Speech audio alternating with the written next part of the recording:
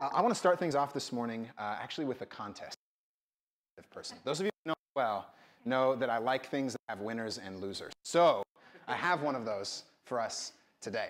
Here's how it's going to work. My friend Bakanzi, who has showed up early and is using his gifts to serve our community. Thank Bakanzi for showing up early. Bakanzi is running slides for us today. And in a few seconds, not yet, he's going to put an image up on the screen. It's going to be the first image, Bakanzi, on the screen there. And your job as people who see this image is to identify as quickly as possible who the creator of this image is.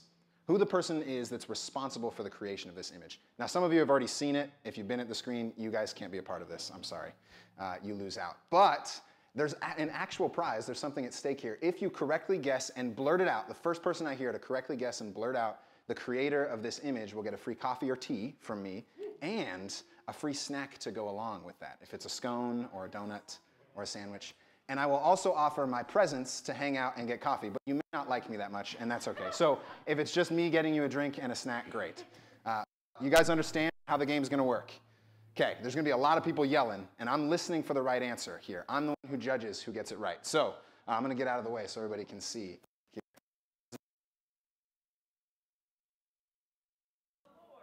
Mike, I think I heard Tim Martinovich. Nice. Well done. Yeah, I mean, Lori said God, which I guess in a long distance way, that's true, right? He created Michelangelo, which then created, but he also is the creator, so that's pretty fascinating. Yeah, Tim, we'll find a time to get you your prize. Well done. This painting is by a guy named Michelangelo. The title of that painting in particular? Oh, it's the creation of Adam, which Adam means man in Hebrew. So yeah, the creation of Adam. Well done. And most of us know that. It's a pretty famous relic in Western art history. Many of you have probably seen it, even if you didn't know it was painted by Michelangelo or know the title of it. But what many people don't know is that that piece of art is actually part of a much bigger canvas. That is not its own complete piece. It's actually a small fragment of a much larger whole. I've got the whole up here in the next image, if you want to throw that one up.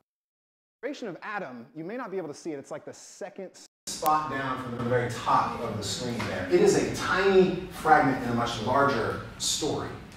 And while that fragment is beautiful and awesome, it strikes you with its beauty on its own, the real beauty of this painting is seen in the whole. You're filled with wonder when you walk into the Sistine Chapel. I haven't had the privilege to do it myself, but that picture alone shows you how striking this work of art is. And I think sometimes in the church, we have a tendency to examine the Christian life sort of like we think of the creation of Adam, as this one kind of narrow, tunnel vision focused individual piece of art. And the reality is that that has implications for us in our Christian lives. It makes us say, we know the Christian life is just really about saying a prayer and getting baptized. That's what the Christian life is about.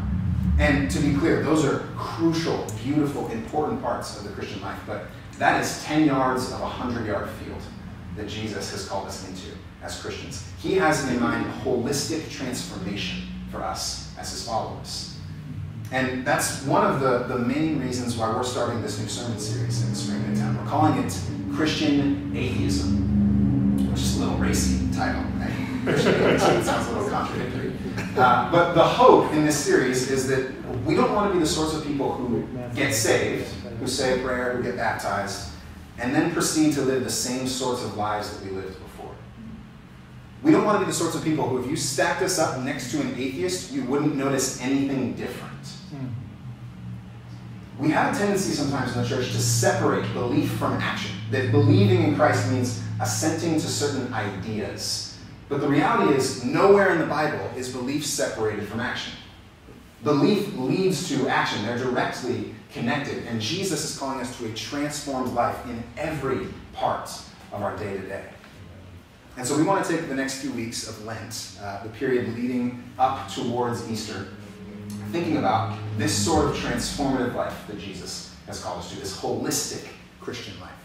We're going to do that by looking at his most famous sermon. So turn with me in a Bible if you've got one. If you've got an app, that works as well. We're going to be in Matthew chapter 5, and I'm going to be reading from verses 13 through 16 for us, so you can follow along. Matthew 5, 13 through 16. You are the salt of the earth. But if salt has lost its taste, how can its saltiness be restored?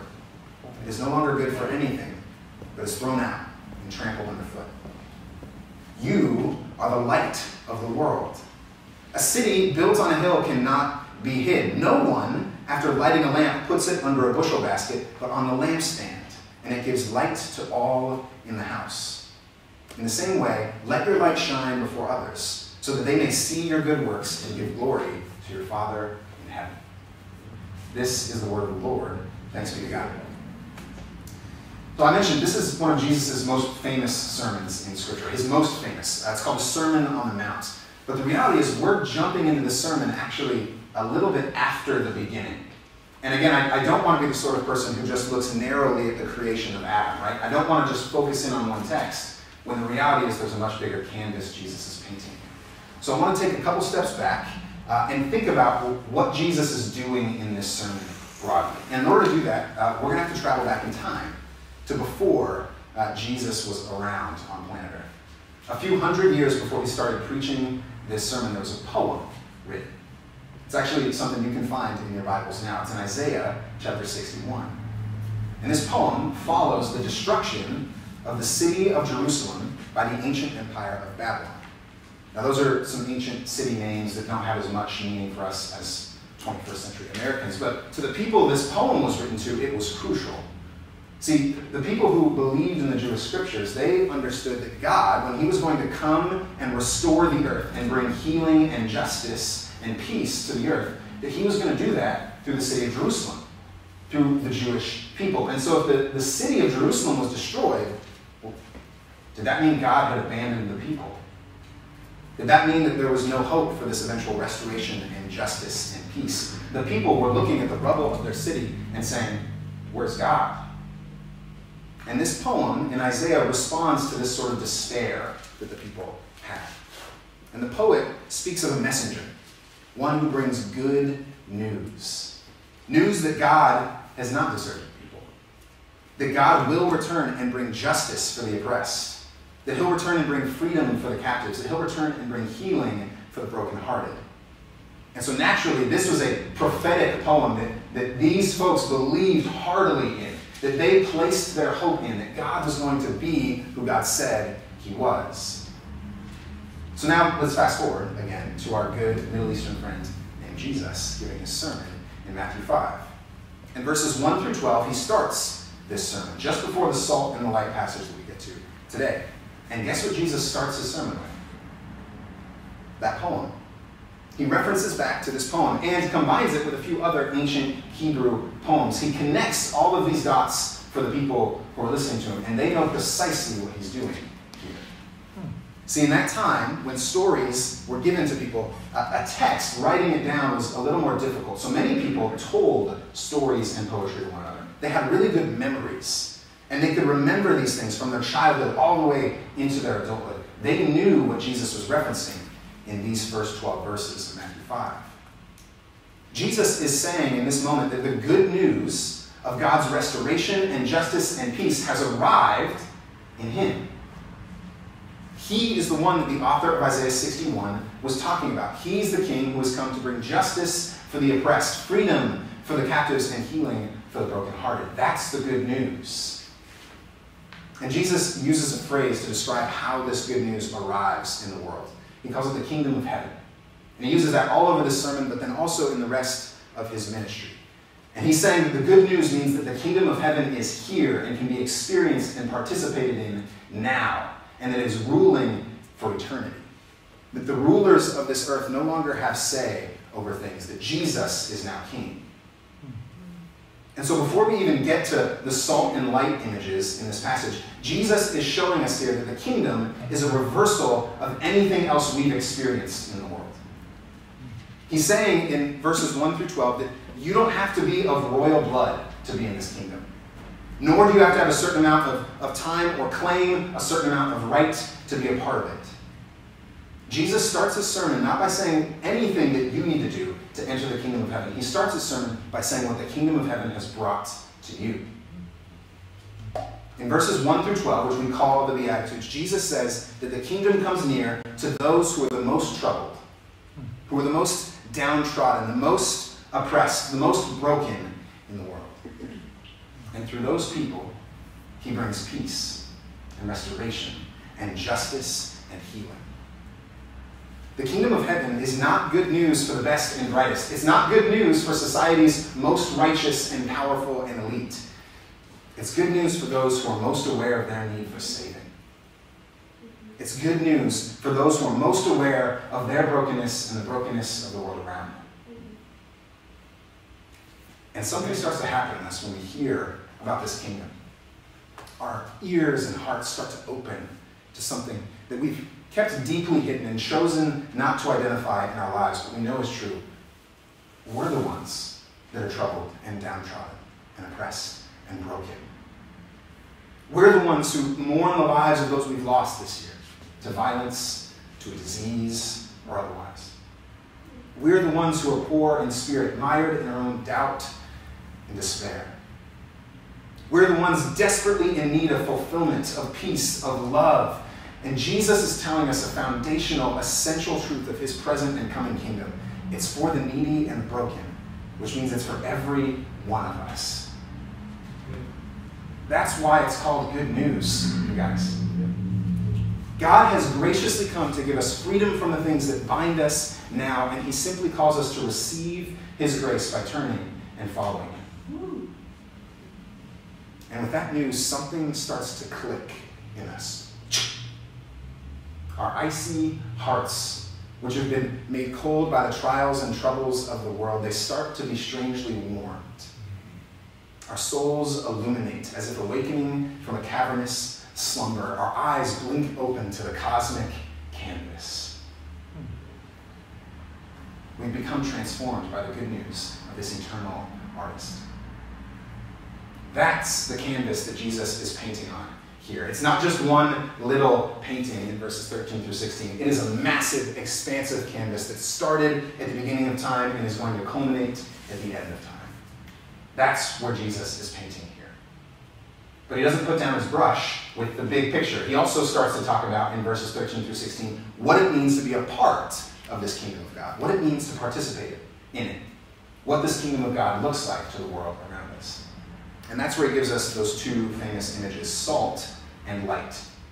So we'll look at both of those in turn. First, he says that we are the salt of the earth, in verse 13. Now, in the ancient world, there were three main purposes that most people understood salt to have. Three main purposes that salt served in their regular lives. The first purpose was that salt was used to heal. Salt was combined with water and washed over wounds and helped pull the bacteria out from those wounds. In other words, those who say they're a part of this kingdom, those who are the salt of the earth, they're the people who help heal a wounded world. And they do this precisely because they've been wounded and they know what it means to be healed. They do it because they're the people who are mentioned in verses 1 through 12. They're the people who have experienced the love of Jesus, have understood the transformation that he's done in their lives, and they go out in the world and want everyone to feel the same thing. And so this is a reminder to each of us in this room that those of us who call ourselves Christians are never healed purely for our own sake. None of us have been healed so that we can punch our ticket to heaven. We've been healed so that we can go and heal the world. Christianity is not about believing a set of ideas for the world's sake. It's about becoming certain types of people for the world's sake. Christianity is not about believing a set of ideas for our own sake. It's about becoming certain types of people for the world's sake. And if you've been transformed by Jesus and his work, it's going to prompt in you a desire to see the whole world transformed as well. That's what the kingdom of heaven looks like. So that's the first purpose that his audience would have understood that salt had. It was used to heal. Second purpose was that it was used as a preservative. Salt would be added to perishable food, particularly meat, and slow the decaying process. And so in this kind of usage, we understand that Christians are supposed to be a preservative force in the world. They're supposed to maintain what is fresh and keep things from getting too sour. And it's interesting, salt is able to do this because it is fundamentally different on a cellular level than the food that it's added to. See, bacteria needs water in order to thrive. And salt, the ions, the sodium and chloride ions, soak up that water. That's why when you have something salty, you feel like you need a drink. It soaks up the moisture, and it keeps bacteria from thriving. It only happens because the fundamental makeup of salt is different from the decaying food that it's added to. Which means that if the church is going to heal the world, if it's going to preserve the world, it has to be different than the world. It has to live by fundamentally different rules than the world around it. And if the church doesn't do that, if the church becomes like the world, and if it lives by their rules, then it won't stop decay. It's actually going to exacerbate decay. It will contribute to the decay that's already happening. And so that should make each of us ask a convicting question of ourselves as people who are part of this salty kingdom. Are we living like the salt that we are, or like the decaying world around us? Do we live from a spirit of generosity, or are we focused on obtaining and protecting ourselves and our tribe? Do we seek to make peace and love our enemies, or do we add gasoline to a divisive fire? Do we live as meek and humble followers of the King who made himself a servant, or do we long to obtain important seats of power in the world? Are we perpetuating the assumptions of this broken world, or are we working to bring life contrary to those assumptions? And it's often because the church fails to live differently than the world that the world says, nah. Because they look at the church and all they see is a mirror reflecting themselves back at them. And it's got a little gold religious plating, but there's nothing different about those people. To heal and preserve the world, we need to be people who are different, expressing this remarkable and reversing kingdom to a world in desperate need of it. So that's the second purpose of salt. It's heal and preserve. And the third purpose his audience would have understood. It's one that actually connects to us. It was used to flavor things. Salt is often added to things to bring out the good flavors that are already there. And sometimes even add its own flavor. Last week was Valentine's Day. And I'm married, so I have to celebrate this obligatory holiday. My power is much greater than me. But I do love my wife. We went on a date, and we went to the Cheesecake Factory. My in-laws gifted us a sweet gift card. If you haven't been to the Cheesecake Factory, their menu is a book. It is expansive. And so we're flipping through, we're like, what are we going to get? We had a gift card, so we're like, you know what? Let's get it all. We can get it in a box and go. So we had lunch for the next couple of days as well. I didn't intend that to be an ad for Cheesecake Factory. But we're there. I ordered one of my favorite sides and snacks to order is sweet potato fries. One of my go-tos. And they bring out their sweet potato fries, and immediately, amen, I hear that. Nice, all right. Stephen, we'll go get some sweet potato fries.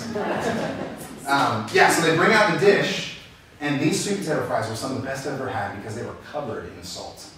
And not the little salt, but the thick salt, right? The big salt. And the flavors were just brought out of it. And it made the flavors better. And I have to confess to each of you, I was selfish and was smuggling the salty ones to my side of the dish to keep them for my wife. So I have to confess, I've not been as sacrificial as I ought to be because Jesus would want me to be in that moment. But they were so good. The salty fries, they tasted so much better. Salt is meant to be added to things to make them taste better. You don't put salt in a salt shaker to leave it there as decoration, although there are some cool salt shakers these days. You use the salt shaker to add it to everything. This means that while the church is supposed to be different than the world and live by fundamentally different rules, they're not supposed to be separate from the world. They're not supposed to be apart from the world, from all those heathens out there, right? That's not the church's job. The church's job is to be added to the world, to enhance and contribute to it. We're different from the world, but we're not separate from it. There's a famous letter that archaeologists have discovered that was likely written and dated in the early church, the first few centuries of the church. And we don't know exactly who wrote it, but this person describing the Christian church, it's a pretty fascinating work for us. And I think it's a reminder of what it means to be flavorful in the world. It's a long letter, but I want to share it with you guys. Because we've got a slide with the letter up there. I'll read it off the screen. There it is. Oh, next one. Next one. There it is. Christians are distinguished from others, neither by country nor language, Nor do they, like some, proclaim themselves the advocates of any merely human doctrines. Following the customs of the natives in respect to their clothing and food and the rest of their ordinary conduct, they display to us their wonderful and confessedly striking method of life. They dwell in their own countries, but simply as sojourners. They marry, as do all others. They beget children, but they do not destroy their offspring. They have a common table, but not a common bed. Next slide. They're in the flesh, but they do not live after the flesh. They pass their days on earth, but they are citizens of heaven.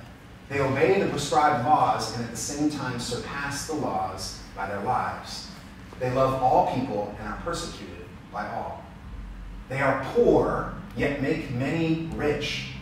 They are in lack of all things and yet abound in all. They are dishonored and yet in their very dishonor are glorified. They are reviled and blessed. They are insulted and repay the insult with honor.